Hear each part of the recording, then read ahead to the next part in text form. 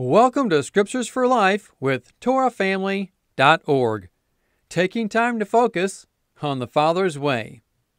Genesis chapter 26, verse 28. They answered, "We saw clearly that Yahweh was with you.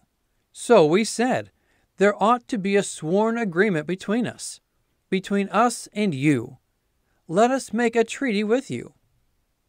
They saw that Yahweh was with Isaac. In fact, that's why they drove Isaac away from them.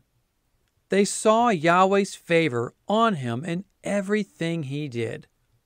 The question we need to ask ourselves is if people see that Yahweh is with us. If so, how? If not, why not? Whether we want to admit it or not, people are watching, always watching. What are we showing them? What do people see when they look at us? Do people see the hand of the Father on you? Do they see His hand in your children? If they do, their response may not be much different from how people treated Isaac. They pushed him away. People's responses will vary. Some will want what you have.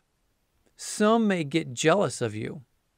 Regardless of their response, the question remains, do people see that Yahweh is with you?